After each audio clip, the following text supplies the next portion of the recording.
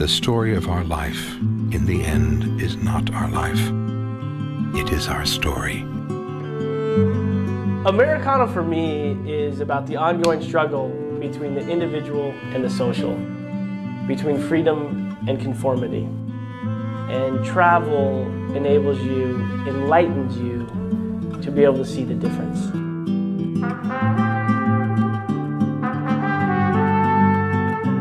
Americano is about the crisis that we all feel as North Americans directly after college, when all of a sudden you're free from your parents and you're free from school and all these things you've been trying to finish off for so many years, and life says, okay, now what do you want to do? And most of us go, I have no idea. I really fell in love with the whole idea of initiating to another culture and opening your mind and your perception to a different culture. The dialogue. I thought it was extremely well written and realistic. There are 3 acts in the pageant of bullfighting, much like American cinema. Right. Well, the fight does seem about as predictable as American movies. No, nothing is more predictable than Hollywood. 3 young Americans who travel to Pamplona find themselves caught up in the Fiesta de San Fermin. Engage in the madness that is that 7 days in the north of Spain. Can you tell me some more about the bullfights? Would you buy me a drink? And get introduced a little bit to the Basque Country and meet a bunch of different characters who sort of pull them out of their comfort zone. You think I could have my journal back? Hip hip. He's everybody who's ever had to make a decision about what it is that they actually want with their life. It's a movie about what happens in life and what happened in my life and in a lot of the guys that I grew up with. You have these moments of crisis. I feel a bit like a dog on a freeway.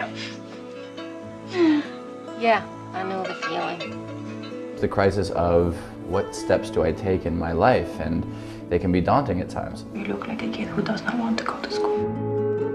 The easy path is being offered to him, sort of do the things you're supposed to do, get the education, get the job, or the much more difficult path, which is to follow either sort of a nebulous creative pursuit. You know, my mom always says one day you'll just wake up, roll out of bed, and you'll know exactly what it is you're supposed to do. Really? Oh, I sure am looking forward to seeing that day. She's an actress. No! She's the type of person you really want to be.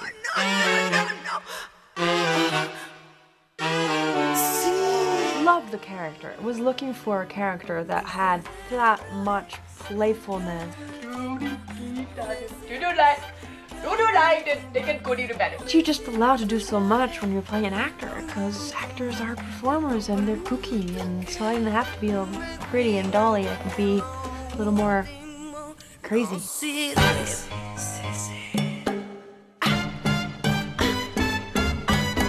She is the lens through which we get to see the world around just traveling through Pamplona. She also happens to be fantastically beautiful. Adela is every man's dream of what's supposed to happen when you go backpacking. Unfortunately, kids, it's not that way. Sabes que te cogería como un pez, te rajaría la cabeza a la cola, te sacaría las tripas y las pondría a mí misma. Pero no puedo. I have no idea what you just said, but it sure sounded good. As 2 people, they would be attracted to each other because they sort of have matching passions. I think they're flip sides of the same coin. She's a woman who, has this really vibrant personality and has a passionate attachment to life and living, and I think she sees that in Chris. So, what do you think of the bullfight? Hey man, it's your world. I'm just passing through. No, man. What do you think? She's just that inspiring, soulful, generous person that takes great pleasure in seeing other people's growth because it makes her feel good about herself. His relationship with her gives him the confidence to make whatever choice it is that he makes after the end of the film. How are you guys doing, hey? Oh, fantastic. This is great. This is really poetic. Brian is referred to in the script as the crazy maker. What's all this crap about me being a crazy maker?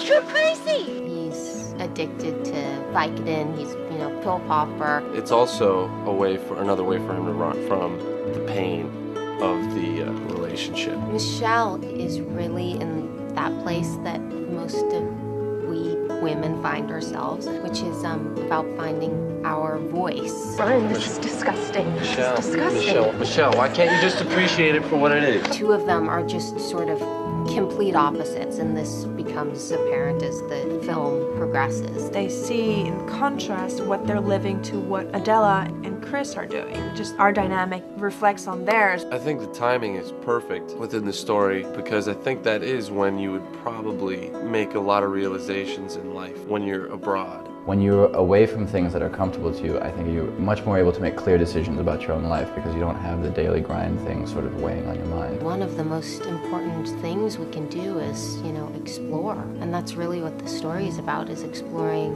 out there and in here. It also has to do with the culture. I think it has to do with the way people are in Spain as opposed to how they are here in America. There is a bigger weight given to how you live your life. And that's why I think travel is so important beyond just going and put yourself in the way of other cultures and seeing the great amount of similarity between all peoples and the vast difference between their cultures. Ricardo Wapato! He owns a club called the Americano in Pamplona. It takes place at the running of the bulls. He's an artist that travels around to all the big festivals, sets up shop and makes this weird, wild club effect. Don't fall for the con. The American. The American. No. He's a devious guy. Wants to lead you into the darker chambers of your brain. When he opens that door, it'll keep you from going insane. My beautiful. Ricardo, I think, is more into the mysteries of people. He's a people person. Drink it.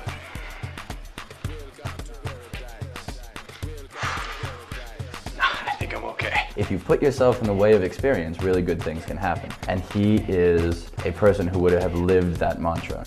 Take it easy, but take it. The darker characters are offered me. When I started out playing Shakespeare, and all the bad guys in Shakespeare are usually the leads. Unfortunately, it's switched a little bit, but they're still good parts. You read the morning paper, you sip your cup of joe, and you go on with your nose candy, and then you go to ecstasy, and God knows where you...